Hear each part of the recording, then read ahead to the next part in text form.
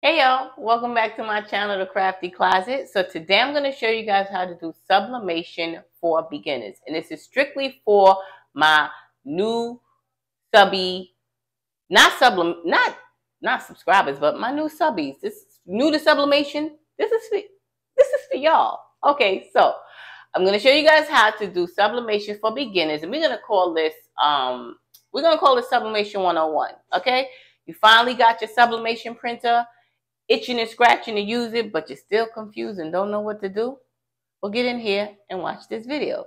Now, for this project, I'm going to be using some sublimation blanks. And before I tell you that part, I'm also going to tell you that I'm going to show you the most common mistake made when it comes to doing sublimation.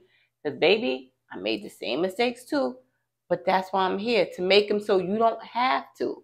Now, for this project, I'm going to be using some sublimation blanks. And that just means something that you could sublimate on, so they're called sublimation blanks. Now we have some 100% polyester shirts, and we also have a tote. So this should be cool because the tote is black, and then we got a two different color shirts. So we should see how let's see how that goes, right? And then you're gonna need your sublimation paper. I'm using the A-Sub sublimation paper. This is the paper I used when I was first learning how to sublimate. And it's a great paper, so I said I'm just going to show you guys how to use the sublimation paper, and we're going to be using the A-Sub sublimation paper. And then, of course, you need your sublimation printer, right? Can't do any of this without it. Now, this is my converted Epson Eco Tank 2803. So this is a printer that I converted into sublimation. And if you got the printer or you got the Epson Eco Tank series and you want to learn how to convert it, child, go back in my videos. I have a video on how to convert this into sublimation. Once you watch that, you come back here, and then you're going to be ready for your first lesson in sublimation. Now, with all of that being said, I'm going to show you guys how to sublimate for beginners, mistakes and all. And all you have to do is stick around.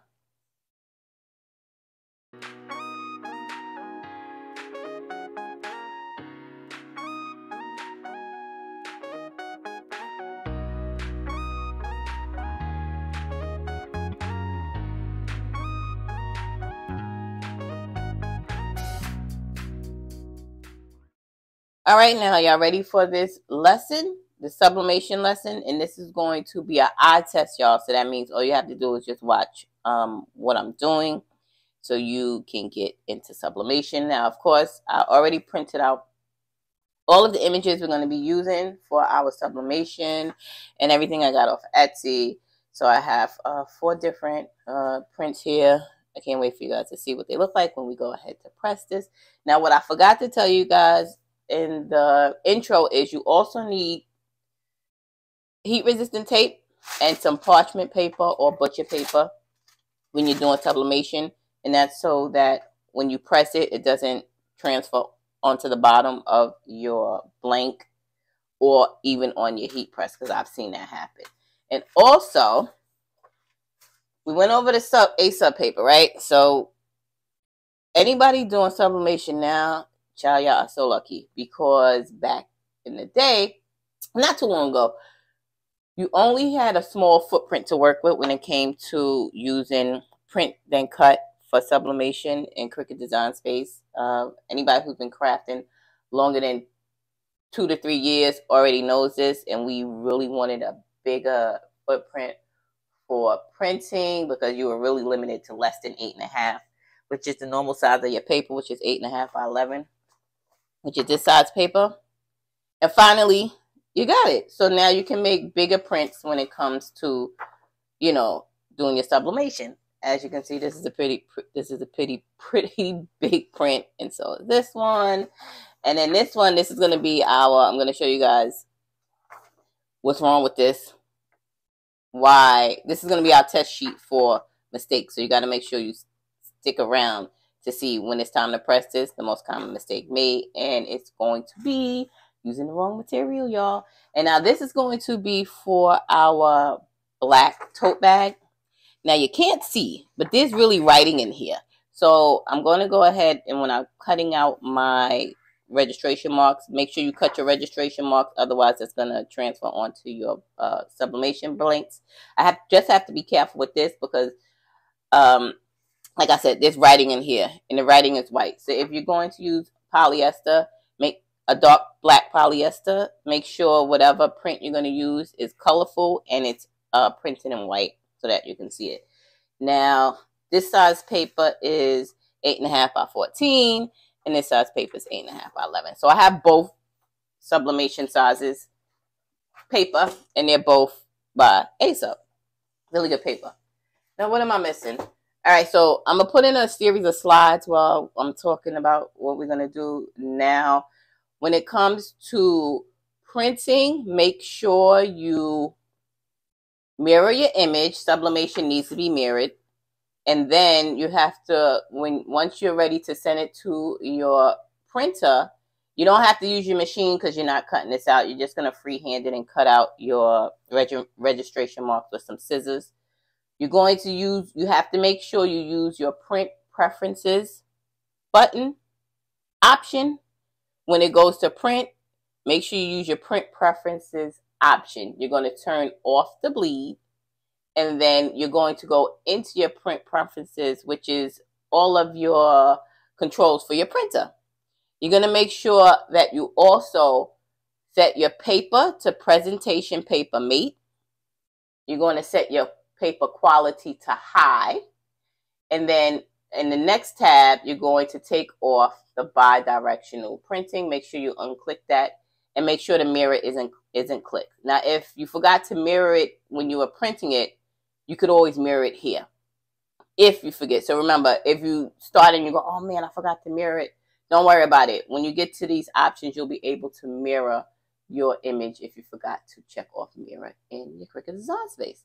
So I think that is it. Again, this is a pretty, trying to make this as basic as possible for my new people for sublimation. Don't forget your tape, your paper.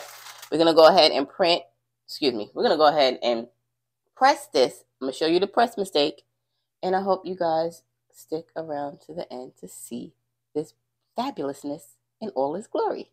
Let's go. We at the heat press, so that can only mean one thing, right? It's time to press our sublimation shirts. I'm going to start with the biggest mistake that everybody makes when it comes to sublimation. I made this myself, and that's thinking that you could just go ahead and sublimate on anything that's white. Not true. For true sublimation, you have to use 100% polyester for your fabric. You can do 65-35, which is 65% polyester, 35 cotton, but it's still not going to give you that bright transfer that you're looking for. So for true sublimation, you need to do 100% polyester. Now, can you do it on cotton? You can, but it uses a hack, and I can show you guys a hack video at some point. But again, biggest mistake, and I made the same mistake, is using a 100% cotton shirt on a sublimation print. I've seen the title of the video and videos on YouTube say, oh, sublimate on 100% cotton. Never really clicked in the videos, and this is when I was first starting, and then I was like, oh, you can do it. And child, we realized that was wrong. So let's go to our error first. Now, I'm going to show you what it looks like when you try to sublimate on cotton, 100% cotton. Now, you know I love y'all, but this is a cotton. This is this is a blank. That's why I always tell you, this is a test shirt, scrap. I always tell you guys, make sure you have scraps available for things like this when you need to learn how you're doing your present projects. Now, this is a scrap shirt. My heat press is set at 362 for 30 seconds.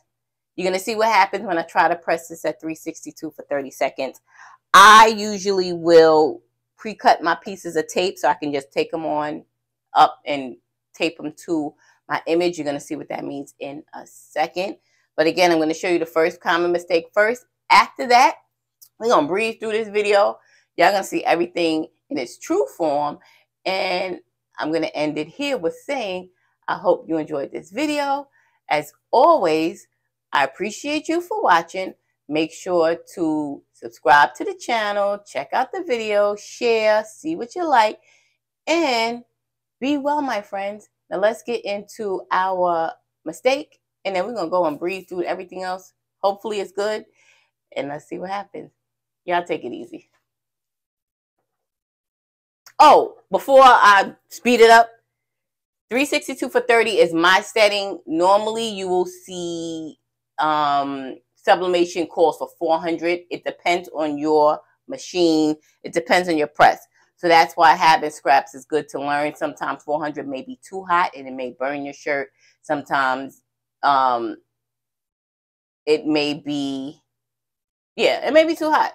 So take some scraps, learn your machine, make sure you know what the press is right. 400 is usually always going to be the standard for sublimation, but mine is at 262 because I know my boo, she's a little temperamental.